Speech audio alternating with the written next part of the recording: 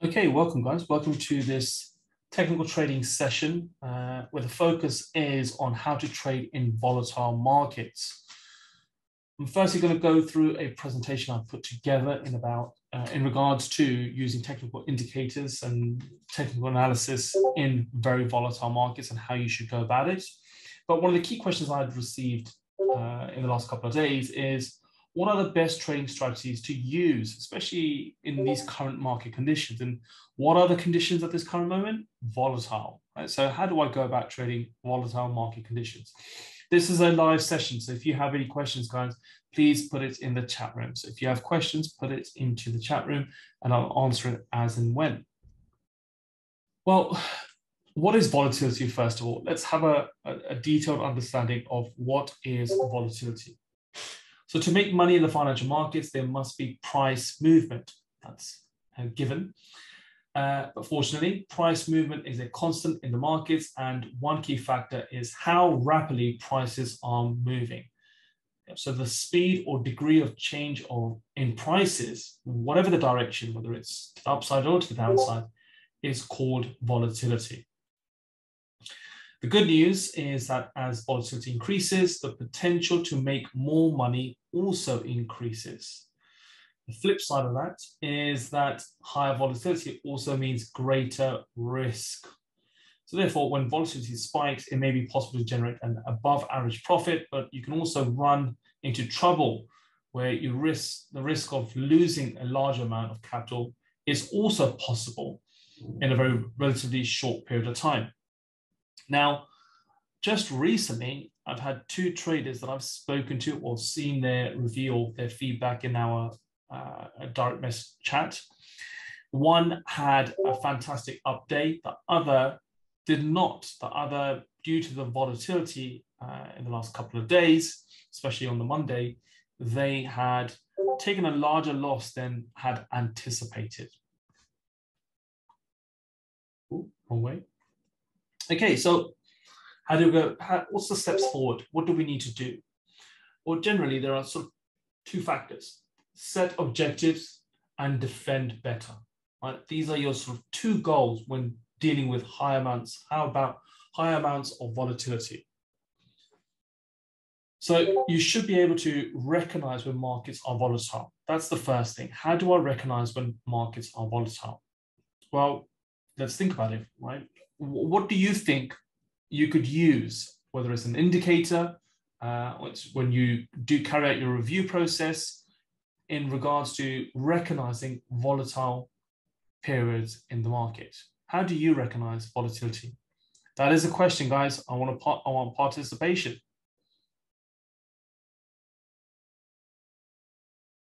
Keep those answers coming through. Great job, guys. Great job. Okay, fantastic. So a spike in the VIX, okay, a spike in the volatility index is certainly one way of going about it. Let me see if I've got the drawing tool open. Just give me a moment. Draw that.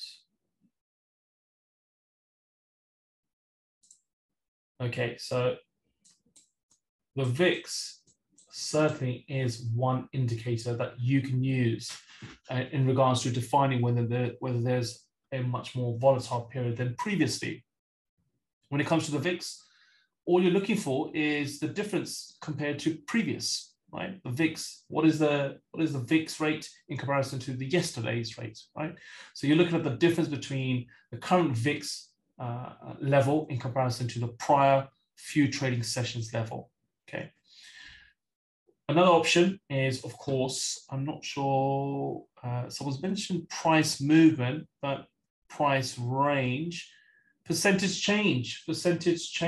It's a percentage change in assets, right? If a percentage change of asset is higher than normal, you will see that reflected in asset prices. We all know if we see a 7-8% movement in Bitcoin, we know there's a lot of volatility involved, right? If you see a 3% move in the S&P 500, you know it's a volatile trading session, right? So percentage change can be reviewed. So we've got VIX, we've got percentage change. we've also mentioned candlesticks, right? Candlesticks is also extremely important as well, because the larger the body of the candle, or when you have a large body candle and large wicks involved, you know, there's a lot of price action, a lot of volume that's come through to cause such a large candle formation. Yeah. So generally, those would be the three indicators or three ways of reviewing whether you can recognizing volatile market conditions. Okay, to recognize volatile market conditions, you can look at the volatility index, percentage change of asset prices, or the candle formation. Those are the three ways to review that. Okay, so moving on. Another sort of key part to trading volatility is to reduce your exposure and or your risk, okay, to achieve the same level of profit. As we've already established the definition of volatility, we know that there's going to be a great amount of movement, therefore they can lead to large profits. But you don't always want the larger profits. Isn't it better to have the equal amount of profits, but to lower your risk instead, right? So where you had originally, let's just do sort of, where initially you was taking, you was looking at 2-to-1s, right? Looking for 2-to-1s to be achieved in your trades, 2-to-1s, and you're risking, say if you're risking $50, then you're achieving $100, okay? So you're achieving $100. What you might find is, in a volatile market condition, where markets maybe starting at this point over here, might do this and then slowly go up right, and to your target, what you want to also consider is that for the same trade, you could reduce your risk. You could reduce your risk, say to $25, and potentially even increase your take profit level. Yep. Where a greater movement, if this is a 4-to-1 trade, and you're achieving the same level. So for the same profit, the same $100 profits here, right? I'm only risking now $25 to achieve this, because I'm looking for a 4-to-1 reward to risk ratio for the same setup. Where the volatility will do something like that. You'll see, a burst, an explosive move occurring in a shorter period of time in comparison to standard market action. Okay, just regular market action. So yes, reduce your exposure, whether it's in lot size or the percentage you risk, as in this dollar term, right, to achieve the same level of profit. This does mean you need to increase your RRR. Okay, so reward to risk ratio is what allows you to achieve the same amount of gain with a low amount of risk. Okay, and also coming back over, let's just clear that also. Now, another key factor is to cut losses quickly, right? So cut losses quickly, because in a volatile market condition, things change instantly. Things will change in a fast-orientated manner, where you might see markets consolidating, some news comes in, you see a large burst of a movement occurring, and then all of a sudden, markets sort of meet a significant level of resistance. Some news factor also sort of comes into play, and markets start to sort of decline. You see a sharp decline, sort of tracing back, and then it consolidates for some time period. Last thing we'll do is really sort of enter somewhere around here. You made that amount at some point, but then you allow the market to pull all the way back down to pretty much where you started off, or with a little bit of profit over here, and just hold on to the position, hoping it recovers. Okay, I actually have an example of that from the most recent session. Yeah, so what you want to do is, instead of that, you might want to, if you're on the current sort of 1 hour time frame, for example, or 30-minute time frame, you want to switch down to a lower time frame. Let's say for this example, we go down to a 15-minute time frame, and within the 15-minute time frame, this upward movement would have some higher highs and higher lows in this, right? And you apply your trend line, and you want to sort of trail your stop loss a little bit more aggressively, right? And as soon as it starts to go against you, then for sure you want to look to take profits as soon as possible. Actually, I think I've just answered this bit here, right? So I think I've got ahead of myself. To defend profitable trades. Okay, so this is what I'm referring to in regards to defending profitable trades, right?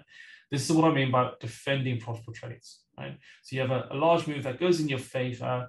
It doesn't quite get to your TP. There's new news that comes in or a key level of technicals that comes into play. Market starts to pull back. It pulls back far aggressive than normal, and you may end up not giving away the majority of the profit. So you want to lock it in by having good in-trade management. So that answers that part of what we're sort of covering here. Getting ahead of myself, guys. Okay, coming back to the original point, which is cut your losses quickly. I often find that when you're entering the market, and let's just say the market's doing something like this, consolidating, and you've had your breakout, you entered in this region here, you place your stop loss in this point over here, and the market's been volatile, but it's gone volatile in your favor, and then all of a sudden it's back in your sort of area of loss. Okay, so now you're losing that position.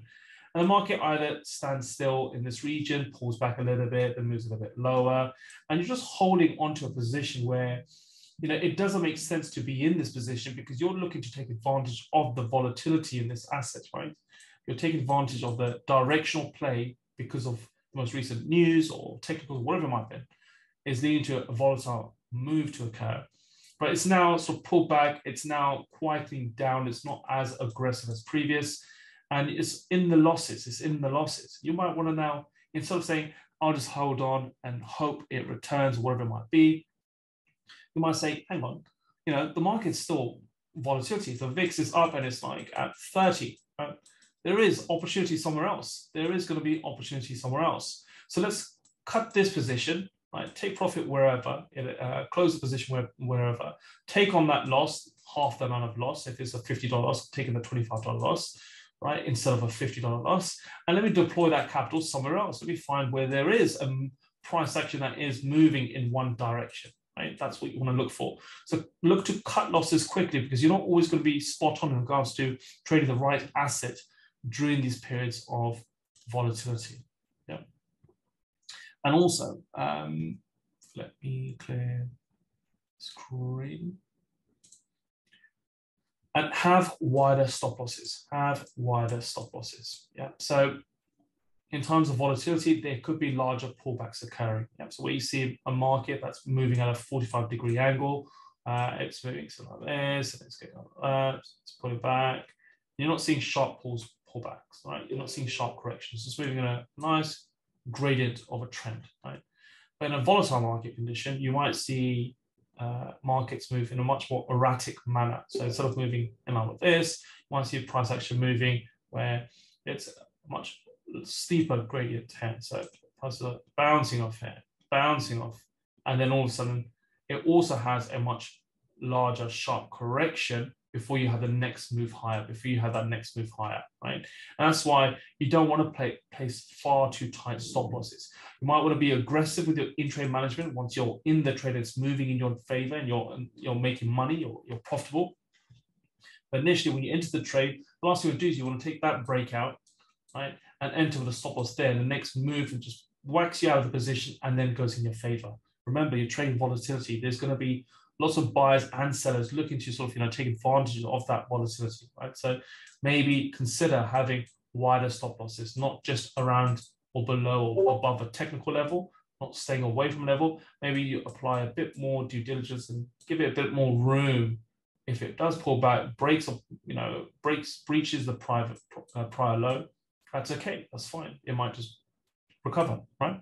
So these are also the key points that I would stress for you to test. Not all of them are going to go hand in hand with the way you see the markets, the way you trade the markets, especially in volatile conditions, all based around the strategy that you have at this current moment. But having some of these points to consider as part of your system when you're trading volatile markets is very important. So we'll just go over this quickly again before addressing some of the questions here. Yeah. So knowing how to recognize a volatile market, you may look at the VIX percentage change or the candlestick formation itself. In regards to reducing exposure and risk to achieve the same level of profit, that means that you increase your reward to risk ratio, you reduce your percentage risk to achieve the equal amount of take profit or profit level. When the markets don't go as you expected on the sort of, in that volatile condition. Instead, it pulls back into your stop loss region, and you're at a loss, and it's just muted. It just moves sideways, not doing much, right?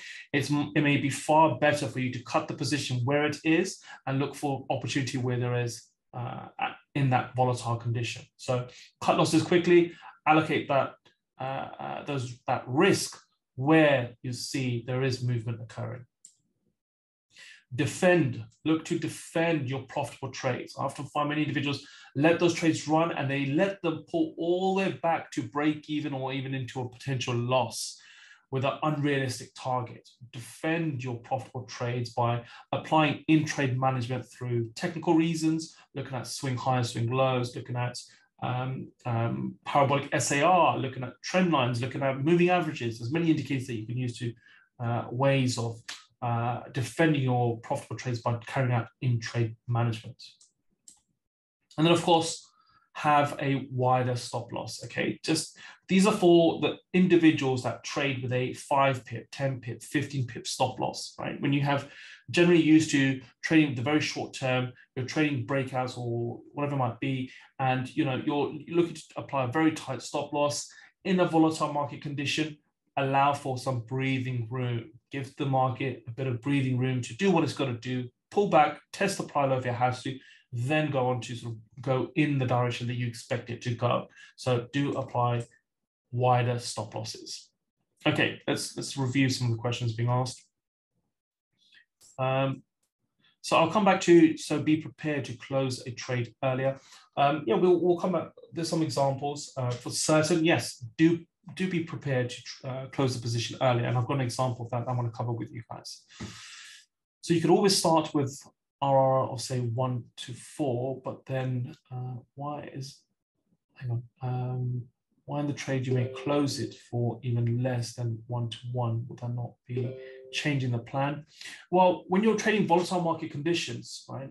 Ideally, when you're setting it to a 4 to 1, that's got to be with a technical approach, right? We're not just saying, I'm just going to extend it for the sake of extending it, right?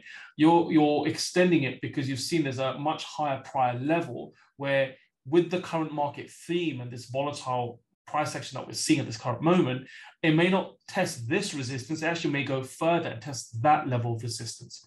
So there is a technical aspect to doing that, right?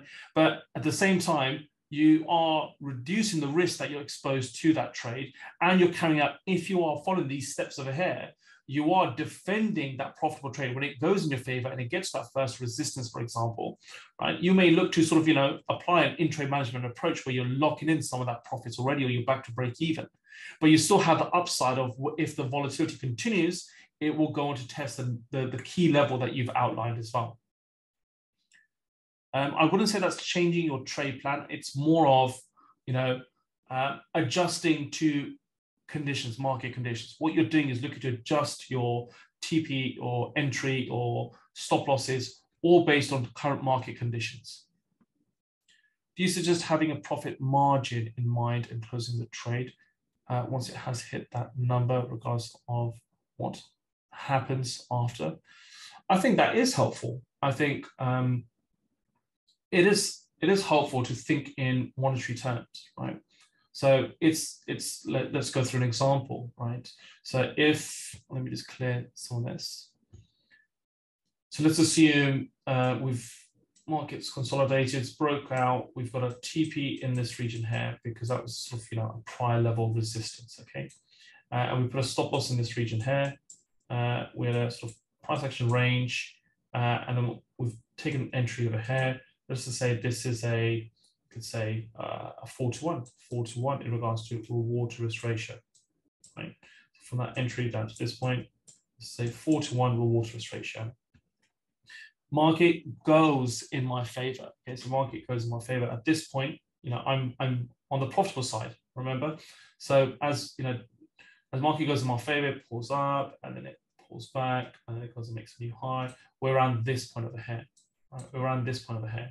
So this point is where a couple of things I'll think about. The first thing, as you mentioned, right? Think in monetary terms. Think in sort of the profits there. Right now, what have I locked in? What have I locked in? So if this is a 4 to 1 trade, And let's just say I'm risking $100 here, and my TP is $400. Right? So every so often, let's just do it sort of somewhere around this point. Yeah. So it's 100 there, there, and there. So that's 1, 2, 3, and that's 400. So at this point here, let's just say I'm close enough to that 200 mark. Okay, so I'm up 200 on the trade so far, right? So what is your downside, guys? So my upside is 200. What was my downside? My upside is 200. What is my downside? It's a question, guys. What is my downside? No, as in, what is my loss, guys? What is my loss? So if I'm looking to achieve 200, what is my potential loss? I've not moved the stop loss, guys. So I've not moved the stop loss. Sorry, I'm just having a slight coffee break there. Okay. Yeah, great answers, great answers. Okay, so this is a very pivotal point here now, right? Even though I'm risking $100, right, and I'm looking to achieve $100, right? So I'm looking to achieve $400, sorry, and I'm losing, my potential loss is $100. On entry, we were at 0. Right, so on entry, we were at 0. Yeah. And from entry to my stop loss, yeah, I'm potentially losing $100. But we're not at entry level. We're not at the entry level, right? We're not at this level now, no longer, right? We're not at this level now, right? Where we are is here, right? So we need to now think that, okay, let's assume this is a 200. Yeah, so I'm up 200 now. So from where market price is, this is what is on the table right now. This is what I can close my position and take home now, right? So I'm up 200. My potential loss is not 100. It is 100 plus the 200 what the market was prepared to give me. So therefore, it is 300, right? So I'm willing to give away 300 to achieve. What am I looking to achieve here? What am I looking to achieve, guys? What is my upside? What is my upside? 200, exactly. See, that's when you start thinking in monetary terms, then you think, oh, that doesn't make sense. I'm not risking at this current market price. My downside is 300, my upside is 200, right? Exactly. The reward to risk ratio is not great, right? That means, what should I do? Move my stop loss. We move the stop loss. Let's just say we move it to just above break even. Yep. Stop loss 2. Yep. Let's just say that's about $50, right? So my worst case scenario is that I walk away with $50. Right now, the market is willing to give me $200, and my upside is for another $200. Yeah. So this is what you need to contemplate as you progress through the trade, right? The first thing you want to consider is the monetary term, right? The monetary value, right? The RRR, right? So you don't even need to look at the monetary value. You can just look at the reward to risk ratio, right? So from this point, this current market point, right? Market price, you know, it is 3, right? And it's 2 up there. Yeah, so there's 2 to gain, right? And there's 3 to lose there, right? So that's not great odds. That's not sort of, you know, in my favor in regards to reward to risk ratio, right? So yeah, my reward is 2, and then my risk is 3. That ain't great. Okay, so therefore we want to trail our stop loss. What do I need to consider? A technical reason, TAs. I look at TAs as a way of moving the stop loss, right? So move the stop loss there. I've now made it a little bit better there. Right? Then the third point is to then consider volatility, okay?